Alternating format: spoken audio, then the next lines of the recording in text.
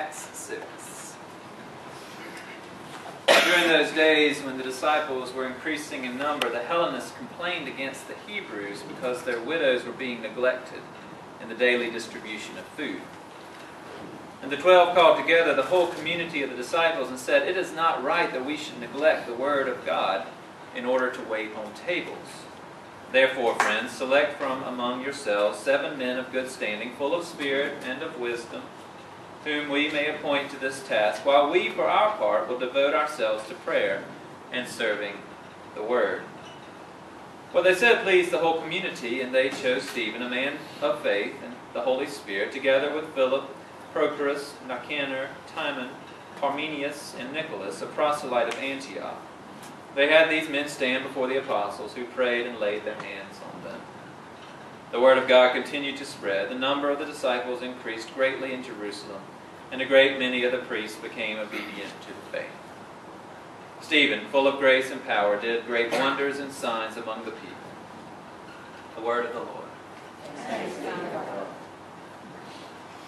Well, thanks to the good work of the Schwartz, I was, while on vacation, able to enjoy a portion of what y'all experienced last week. I was pleased to watch the whole Lord's Prayer experience. I enjoyed that. I thought it was really powerful the way it all came together.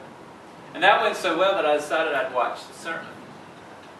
And while I was actually listening to the sermon, I heard Eleanor say that Andy was recording it so that I could see what I had to follow. I was on vacation. I didn't need that. I didn't need to hear how effective she was preaching or how comfortable she was in the pulpit. So I'm feeling a little protective of myself. Which is why I brought this for Eleanor and all her fan club to see. This is a list of appointments. Right there beside St. James, it says William Francis. I looked at that. Just want you to know that, Eleanor. Seriously, I'm very pleased and thankful for how you led so well and what you had to say and everybody's participation. I was very impressed.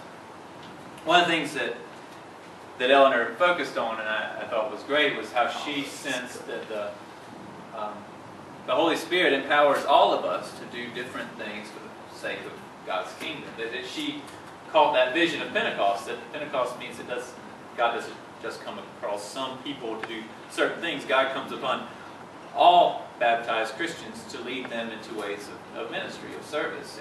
And she listed for us various examples, regular things that we can do because of God's Holy Spirit moving among us, and that because of God's Spirit, these become powerful gifts from God to the kingdom of God, to help bring about the kingdom of God. So, I thought she, in doing that, spoke well of what the meaning of Pentecost is. The book of Acts speaks of that. The book of Acts, throughout it, talks of the Holy Spirit coming upon these ordinary people and changing their lives into extraordinary works for God. God comes across people like Stephen, we just read, and all those other people, and God moves them in ways that they might not have ever anticipated before.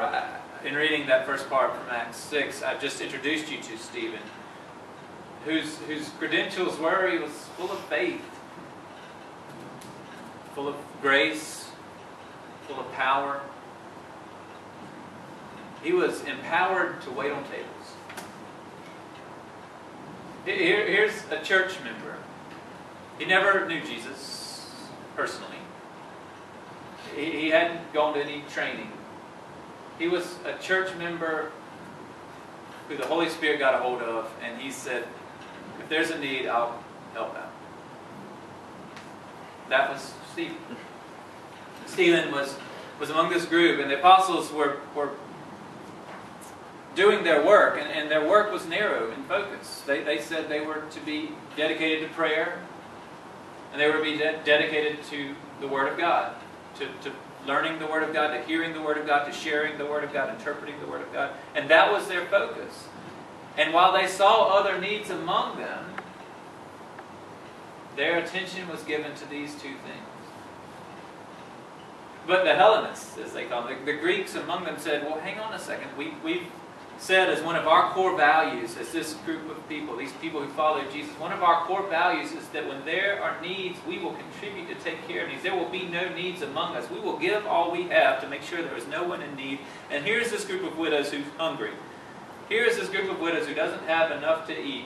And Stephen and others were called up to say, hey, you take care of this. You fix the food. You wait on the table so that there won't be need among us. And Stephen said, I can do that. A church member who said, I can do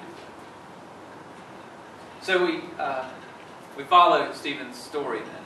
And Stephen's become kind of this symbol of lay ministers, of church members doing what needs to be done for the sake of the kingdom. When I was first appointed to Central in Florence, after my first summer, a group of lay people, 5 church members and me, we went up to Philadelphia to get trained for something called Stephen Leaders Training. And the whole idea for this is that we would come back and implement the program at the church and train church members to become what is called Stephen ministers, based on this guy, Stephen. The job of Stephen minister is to fill in the gaps that are going to be there and care for congregation members. It recognizes that grief does not just go on for a week. The death and the funeral is not the whole of a person's grief. It's just the beginning place. And so it brings along people who are going to be able to be with the bereaved for months, for up to a year. And if their need continues, another Stephen minister come in for a longer period. Or maybe somebody's going through a major life transition and they need somebody to help walk with them through that. Or maybe their job has been lost. Or maybe their child has gone off to school or whatever. You know, a Stephen minister can be there to see them through these major shifts in life. So we went up there, got trained, came back and started the program. Well, one of the persons who went to get trained as a Stephen leader wanted her sons, who were then teenagers, to have a sense of where this name Stephen minister came from. She wanted to help them get the biblical context. So she pulls out Acts 6 and she starts reading what I just read. It sounded good, you know, full of grace and truth and power.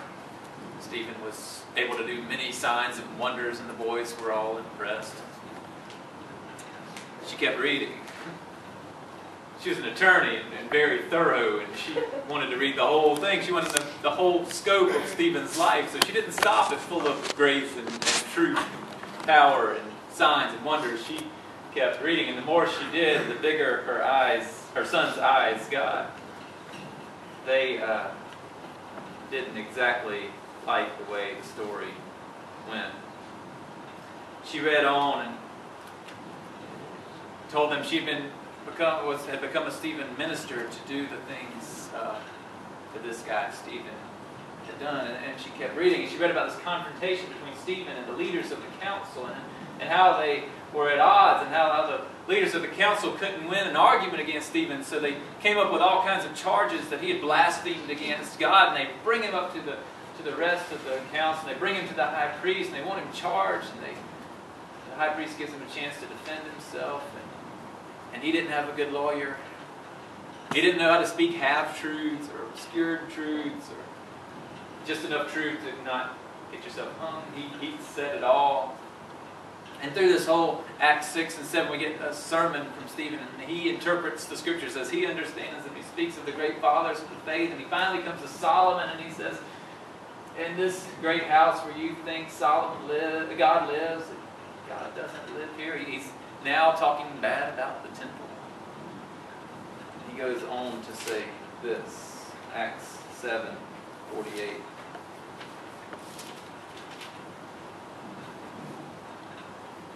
Yet the Most High does not dwell in houses made with human hands. As the prophet says, heaven is my throne and the earth is my footstool. What kind of house will you build for me, says the Lord? Or what is the place of my rest? Did my hands not make all these things? and then unable or unwilling to control himself. Maybe the Spirit had control. Stephen goes on to interpret what he had to say about this whole thing. This is what he tells those people: you stiff-necked people, uncircumcised in heart and ears, you are forever opposing the Holy Spirit, just as your ancestors used to do. Which of the prophets did your ancestors not persecute? They killed those who foretold the coming of the righteous one, and now you have become his betrayers and murderers. You are the ones that received the law as ordained by angels, and yet you have not kept it. This is why preachers are careful about who we invite into the pulpit. They can become a danger to themselves. I'm glad Eleanor didn't interpret the scriptures this way that last week, because look how those who heard it, how the congregation responded to the word of the Lord. When they heard these things, they became enraged and ground their teeth at Stephen. But filled with the Holy Spirit, he gazed into heaven and saw the glory of God and Jesus standing at the right hand of God. Look, he said, I see the heavens opened and the Son of Man standing at the right hand of God. But they covered their ears. And with a loud shout, all rushed together against him. Then they dragged him out of the city and began to stone him. And the witnesses laid their coats at the feet of a young man named Saul. While they were stoning Stephen, he prayed, Lord Jesus, receive my spirit. Then he knelt down and cried in a loud voice, Lord, do not hold this sin against them. When he had said this, he died, and Saul approved of their killing him. The word of the Lord. You can see now when my friend's son's eyes grew a little larger. You can see as the story went on why they were a little less thrilled with the idea of their mother becoming a Stephen minister. Mom, you're a good lawyer. Keep doing that. Aren't you happy with that? We can put up with those lame lawyer jokes. Keep lawyering. Didn't you read the whole story before you signed up for this? She knew the whole story. She knew that her work as a Stephen minister, her work assisting people in times of crisis would be more like the beginning of Acts 6, and most assuredly would not end up the way Stephen's life did. She knew it would be more along the lines of coming along somebody in a time of need and providing for them what they could use in a friend. But she knew something else. She knew the calling to emulate, the calling to do as faithful people had done. And she knew that this was her latest attempt to do that, to follow the way Stephen had followed Christ. This is Father's Day, so I'll tell y'all that I love being a father. Some days it's tough, but I love it. In no small part, I love it because my children still like me. And some days they even adore me, and I like that. I encourage it. I think more people should adore me. So we were at the beach, and it being Father's Day, or coming up, Mac decided I needed a new shirt. And not just any new shirt. He took his mother and they found a shirt that looks like a shirt he has. He's still young enough to want to dress alike, and I'm game as long as he is. So they have a shirt waiting for me. It's Father's Day, and they adore me, but they adore their cousin more, so they're not here to celebrate with me. They've gone to my niece's baptism.